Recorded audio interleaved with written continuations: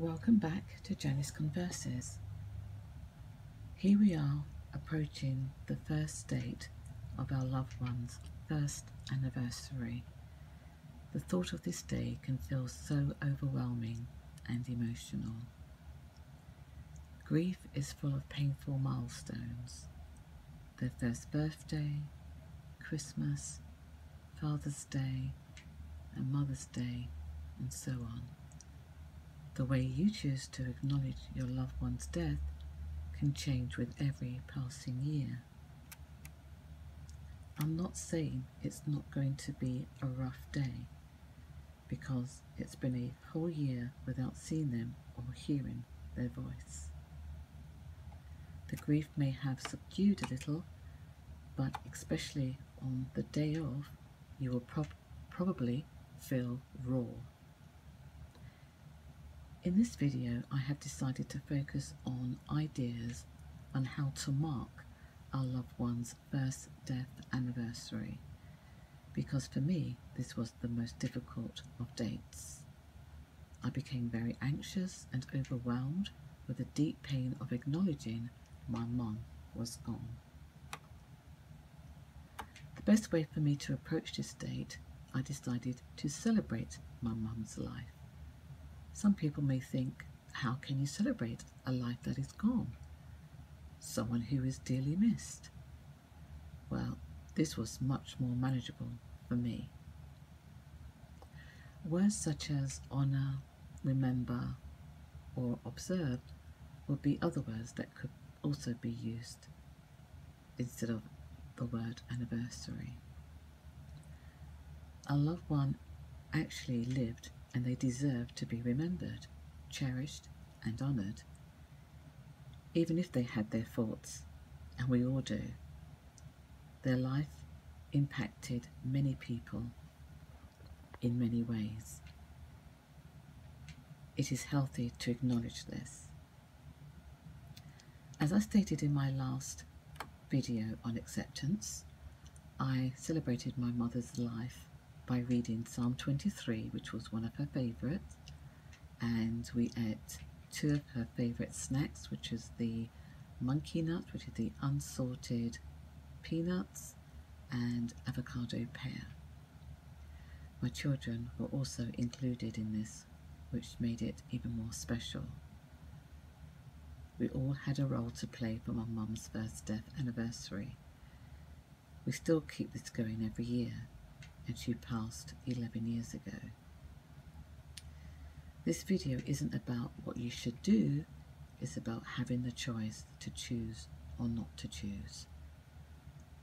But it's good to have ideas and hear how others have done it. You do whatever feels right. So let's get started. Number 1, reading prayers and scriptures. Number 2, you may prefer a moment of silence. Number 3, ask others to print out and bring photos of your loved one. Number 4, ask others to write down their memories to keep in a memory jar.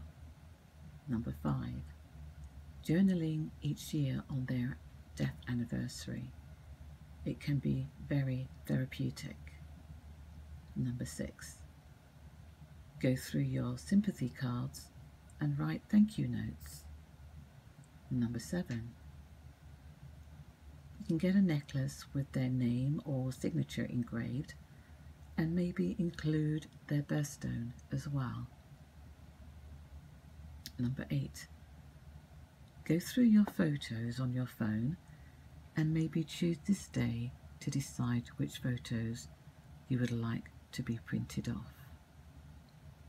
Number 9, going to their grave, either by yourself or with others.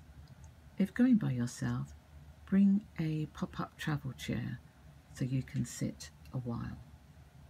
Number 10, if you are a writer or a poet, compose something. It can be as short or as few sentences or a full-length biography. 11, butterflies. Some people choose to release butterflies around their loved one's pictures because butterflies are a beautiful symbol of hope and renewal. Number 12. You could plant a tree and have a picnic around it, then share your memories of your loved one. 13. Plan on writing a note to your loved one, tie it to a helium-filled balloon and let it go. 14. Go into your loved one's favourite restaurant with family members. 15. Play your favourite song or hymn.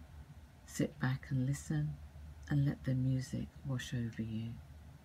If the two of you had a special song, listen to that as well. Number 16. Scatter their ashes somewhere meaningful.